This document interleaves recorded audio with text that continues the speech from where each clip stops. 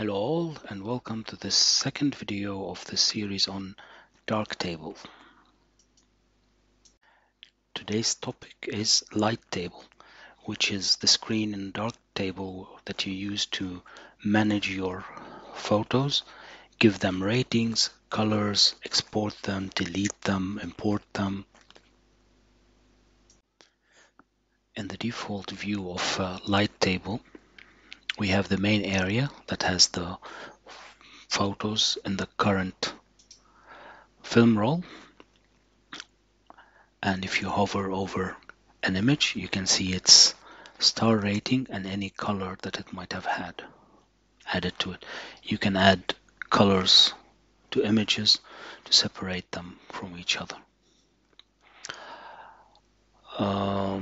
It's just a useful way of tagging images so that you can sort them later on.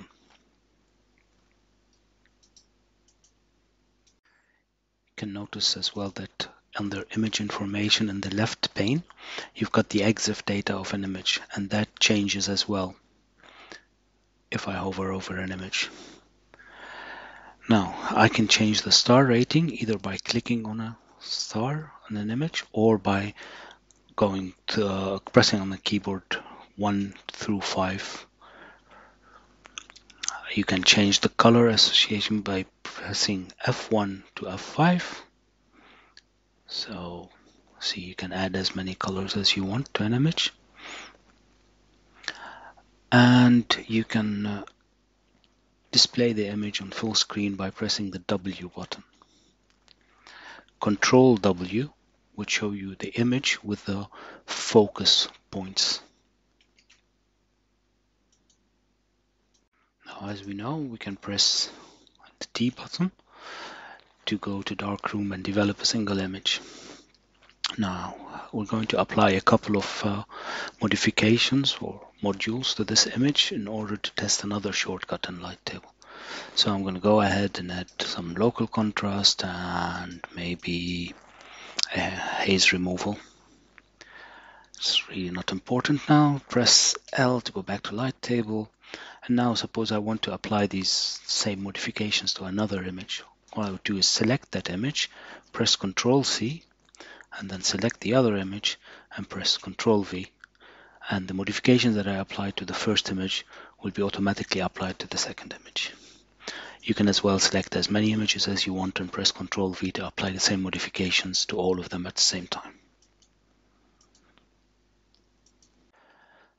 This star-shaped button here is called the overlay button, and it allows us to control what is displayed on the frames surrounding the photos. The default is overlays on mouse hover, which is what we saw until now. We can choose no overlays, which would disable all information. We can have extended overlays, which would have the file name and the image settings. And you can have the same settings, but then as permanent. So you don't even have to hover over each photo to see it. If I have permanent overlays extended, no. Then you can have all the information displayed continuously. And then you can have just the basic overlays continuous and the extended one on mouse hover. And the other one, the last one, will just block the information for about 3 seconds, even when you leave the image. We can change the size of the thumbnails by pressing the control button on the keyboard and using the mouse wheel to zoom in and zoom out. This will certainly change the number of images per row if you actually make them big enough, or if you have enough images. You can scroll using the arrow keys on your keyboard or using your mouse wheel.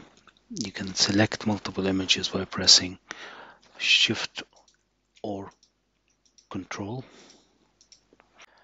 Zoomable Lighttable which we could choose here, has the same settings or functionalities as file manager that we were in, except that you don't have to press Control to zoom in or out. Just using the mouse wheel would do that for you.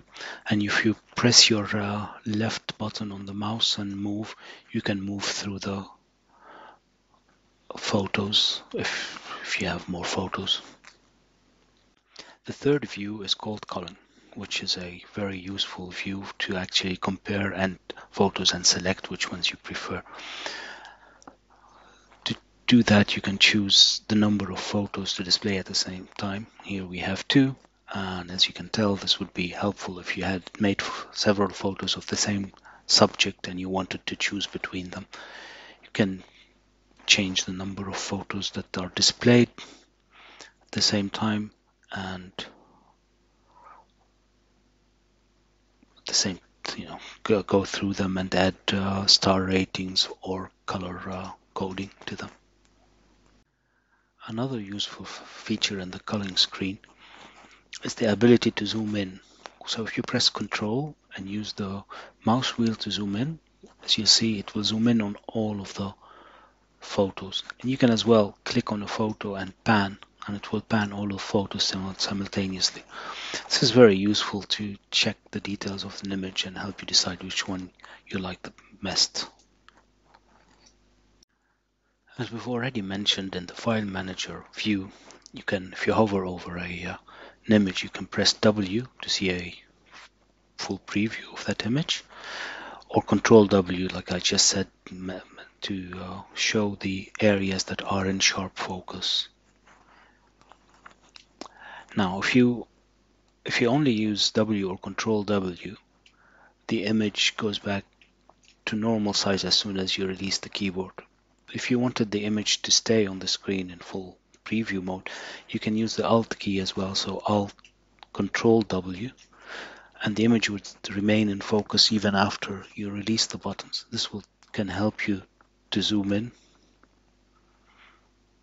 and pan if you wanted to inspect the image more in detail.